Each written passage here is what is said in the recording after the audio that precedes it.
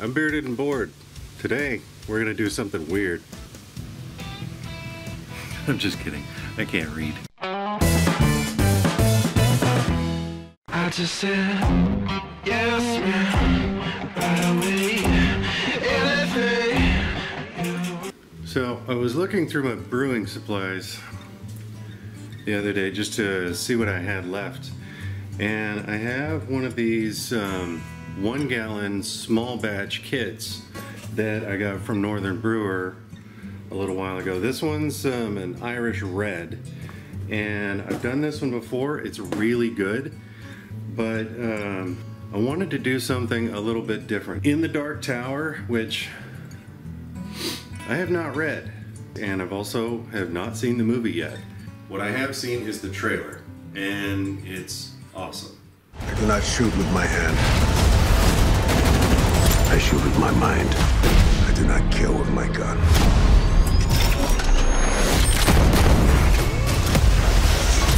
I kill with my heart. I've heard some kind of iffy things about it, like maybe it wasn't that good or whatever, but most of the critique I heard for the movie was that it didn't live up to the books. And that's usually just whining, because most of the time a movie's not going to live up to a book. So here's what we're going to do. There's a drink, a fictional drink in the book called Graf. And Graf is basically hard apple cider beer, or beer cider. It's a hybrid.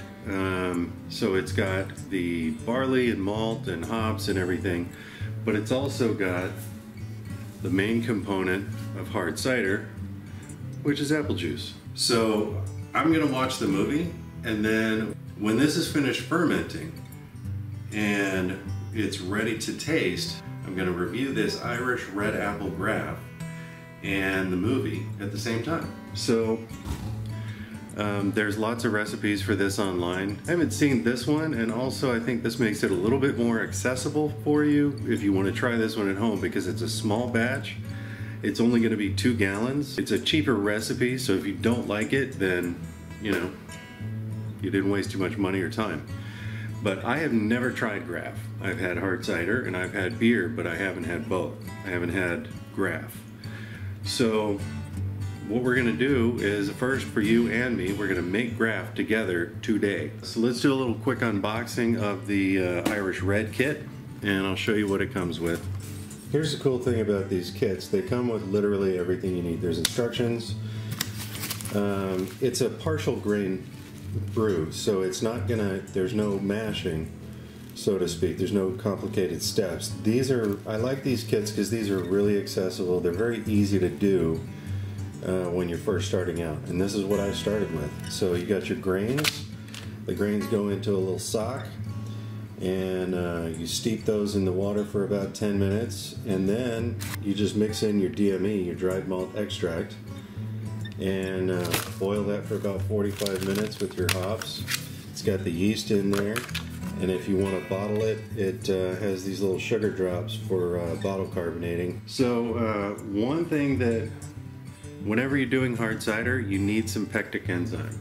If you don't have pectic enzyme, you're going to end up with a really hazy brew. The pectin in your cider starts to clump together, and it'll just keep it hazy. It'll never drop out.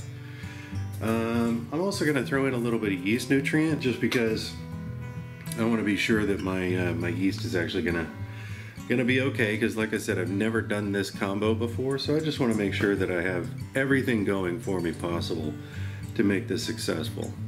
One of the other things, you see this bucket, it's a 2-gallon bucket. It's a perfect size, and I got it for free when I went over to the grocery store, to the bakery, and I just asked them if they had any empty icing buckets. Usually they'll just give you these things for free, and then I just drilled it out with a 1-inch paddle bit and put in a spigot that I got from a homebrew shop, and drilled it out with, I can't remember how big that hole is, but basically now I can put this little grommet in there, down in the hole, and that works perfectly for this.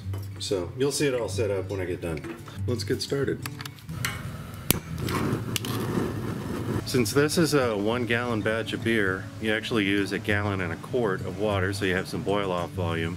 So we got 5 quarts of water in there. Now that we got the fire lit, we're just going to throw in our grain bag and let that steep in there while it's coming up to a boil. Once it comes up to a boil, we're going to turn the fire off, add in our dry malt extract and our hops, and then bring it back up to a boil for 45 minutes.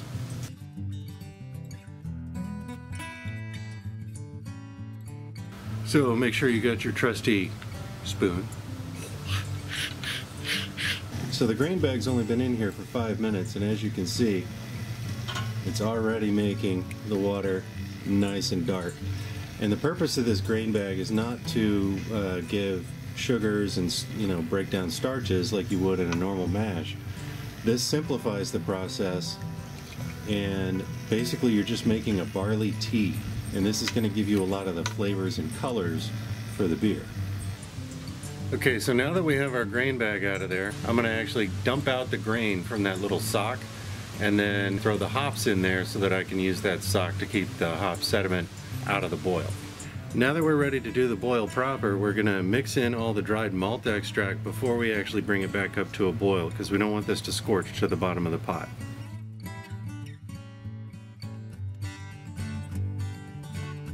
Alright, so the beer wort has been cooled, it finished. Now that we've got this all done, we got about 1 gallon of wort. Alright, so we're going to add about 1/2 teaspoon of pectic enzyme, because the next thing going in is our apple juice.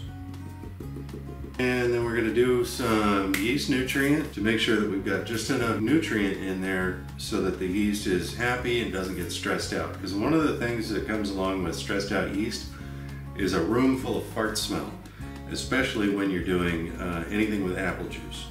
So we're going to make sure that doesn't happen. So let's just go ahead and get this juice in here. I'm going to let it splash in here so that we can properly aerate the wort and get it nice and frothy. Now a lot of the Graf recipes that I've seen are 75% apple juice to 25% wort or lower. Sometimes it's 10% wort. What I haven't seen is I haven't seen a 50-50.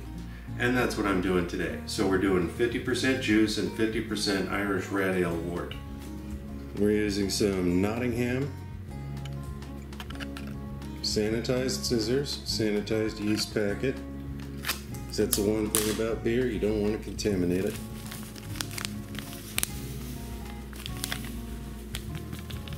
I'm just going to let it slowly hydrate on the top here and work its way down.